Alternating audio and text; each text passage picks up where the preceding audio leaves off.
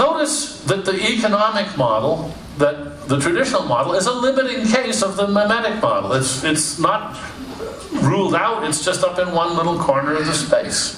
So let's compare them. On the traditional model, you have good things. The Darwinian says, well, there's good things, but also bad things and so-so things. They depend on genius in the traditional model. No, sometimes genius, but as often as not, just dumb luck that they get created. Traditional says these are things that are valued. Well, no, a lot of times they're not valued. Sometimes they are.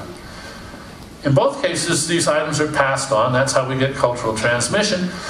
The traditional view says with improvements, the Darwinian view says, well, with mutations, some of them good, some of them bad, some of them not so, just as it were, like drift. So the traditional view is an economic model, and the Darwinian has the economic model as a limiting case. Just one of many possible models. This is my olive branch to the social sciences and so forth, and to the humanities, to say, look, your traditional model is not thrown out, it's just put in one corner of a larger space, and explained. Now, once we have cultural software installed, we're ready for a momentous step, because this creates, for the first time, patterns of top-down causation of a non-mysterious sort. Now, the book that I think is best at articulating this is the most recent book, or one of the most recent books by my friend and colleague Doug Hofstadter, called I Am a Strange Loop, where he shows that minds, human minds, can be dominated or driven by means, or by an idea, or by one idea, or by ideas, and that this is a process that you need to have the means to make sense of, and it creates a whole new way for things to be done in the head. And this is the fulcrum, if you like, of intelligent design. Now, we're ready. What's the difference between the termite castle and Gaudi's wonderful church? And the answer is, the termite castle is designed and built by a process where there's no top-down intelligent design. There's no blueprint. There's no plan in advance. The individual termites are each just doing their little mindless job. They are competent at what they do, but they don't have to understand. There's nobody there that understands the larger project. That is bottom-up design and construction, and it has evolved by natural selection.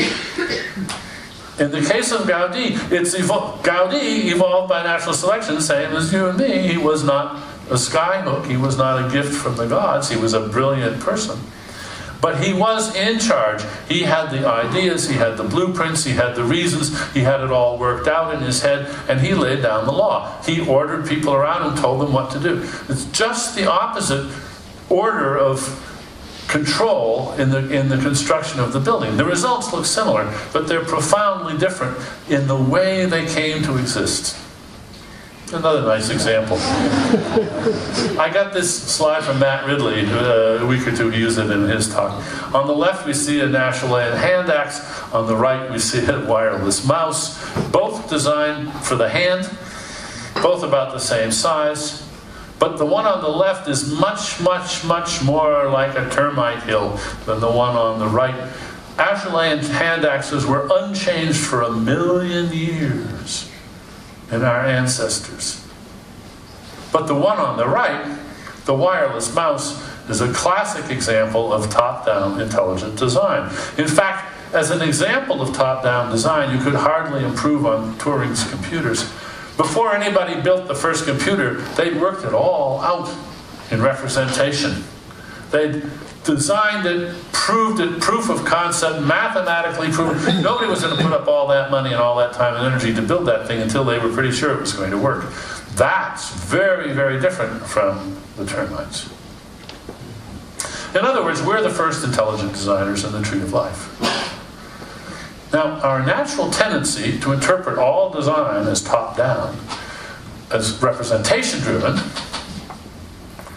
is both anachronistic and anthropocentric. Remember, that's where we began with the pre-Darwinian worldview, where you have to have a representation-driven and anthropomorphic creator.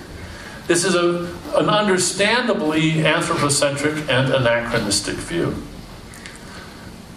In the beginning was the Word. I've read that somewhere. And it's just false. Words are a very recent invention. One of the most recent products of blind, purposeless natural selection. Before there could be intelligent design, there had to be words.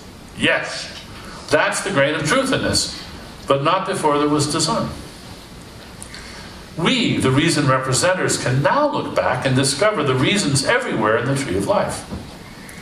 It took Darwin to figure out that a mindless process discovered all those reasons.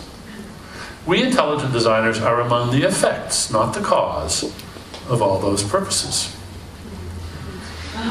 Now, some of you may have noticed I have a little lapel pin. It says Darwin, it has little feet. Well, I was wearing my pin a few years ago, and the physicist, Murray Gell-Mann, we were at an evolution meeting somewhere, and he's a polymath, and he said, "Oh, hi Dan, I like your pin." He said, "You know that the Christian fish that it's based on is the first acronym. Here's the Greek word ichthus for fish."